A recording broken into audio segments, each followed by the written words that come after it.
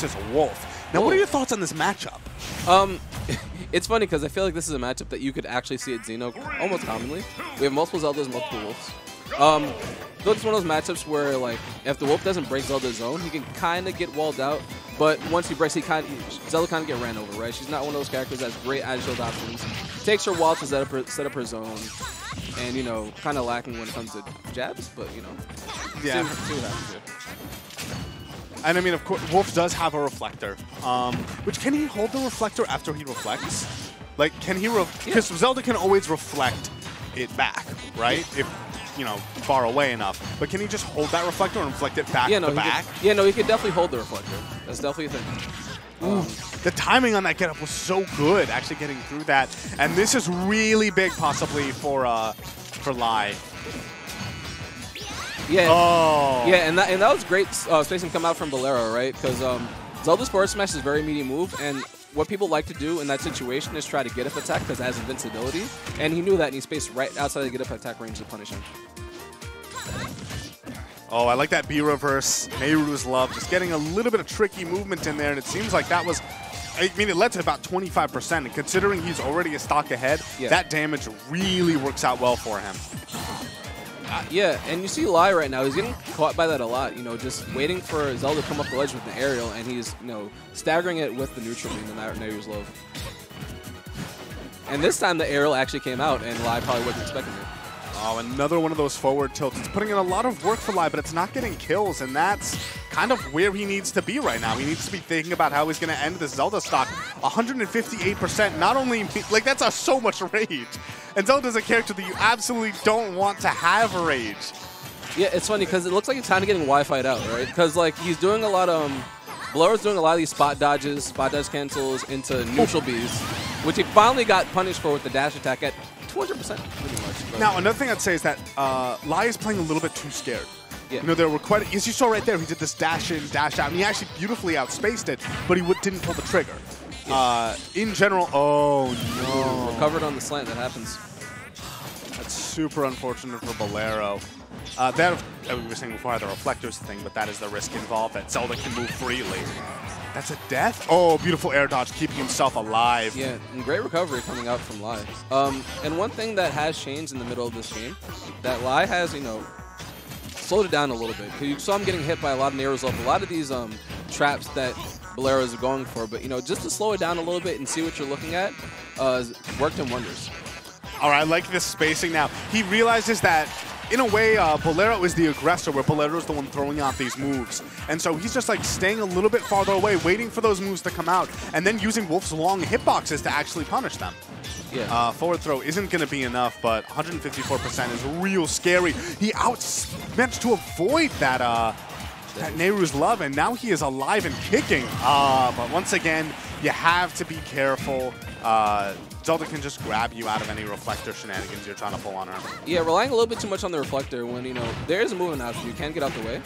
And, but right now, Lai, you know, just with his patience, just waiting for Bolero to make the first move is really proving its worth. Now, one thing we haven't really seen yet is an actual edge guard. There's been lots of ledge trapping, really good ledge trapping from Bolero, but going off stage and actually messing with Wolf like that, that's something we haven't really seen, and it's something that definitely he has to be scared of. Right now, he has no jump.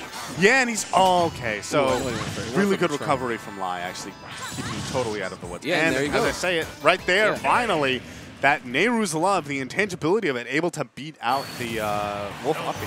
Yeah, and he went for that a couple times, actually, and he just nearly missed all those attempts, but this time, you know, right on the money, and caught him at his jump and couldn't recover. So good stuff by Bolero, because, you know, after the SD, it was looking pretty bleak for him. And keep in mind, Bolero did pretty well. It was last stock, but he SD'd at a super low %. Oh, yeah. So I think that there are some real adjustments that need to be made on Lai's part. I think the biggest one, at least just looking at it on a basic level, he needs to take his punishes more. It's like, yes, if you're not familiar with Zelda, you're super unsure of when she's actually vulnerable, and that Nehru's love is scary. But if Zelda like throws out a move and whiffs it, you know, when you are not actually there to punish it, that's as bad as getting hit. Yeah. Like, you had the actual, you outplayed them in the neutral.